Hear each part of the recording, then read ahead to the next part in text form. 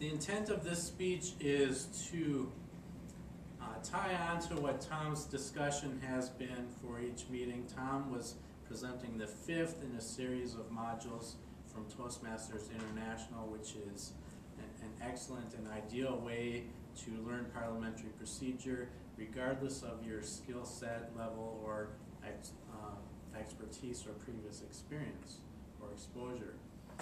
What it does is it gives a pre-prepared format in that you can use it to the degree that you want and tailor it to how you want to use the presentation.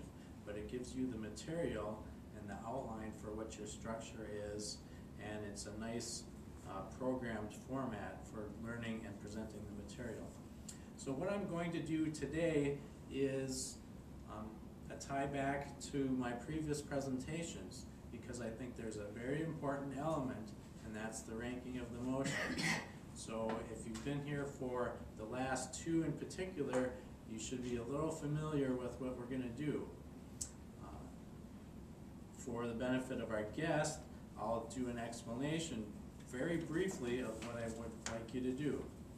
On the back of your agenda, does everyone have an agenda? Okay. On the back of it, it should be blank. It should be totally white. Bill, would you mind giving? Yeah, actually you do have one. Okay.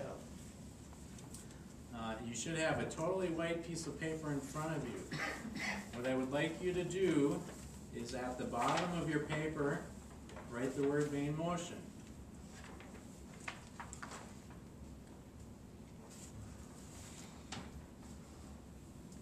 Okay.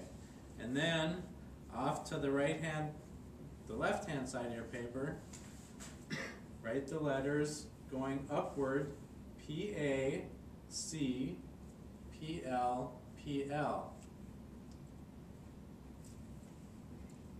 Okay, so by this point you should be about midway up to the top of your paper. Now leave a little space and then continue upward, C-R-R-A-F.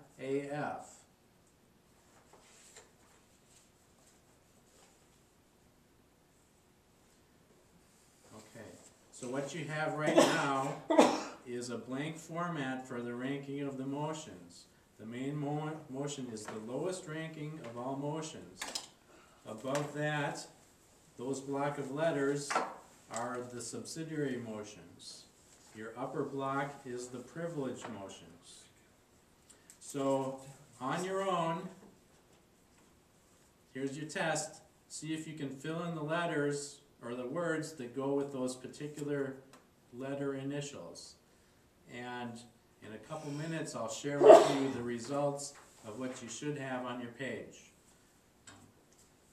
So this is your own gauge for what your comfort level is on this exercise.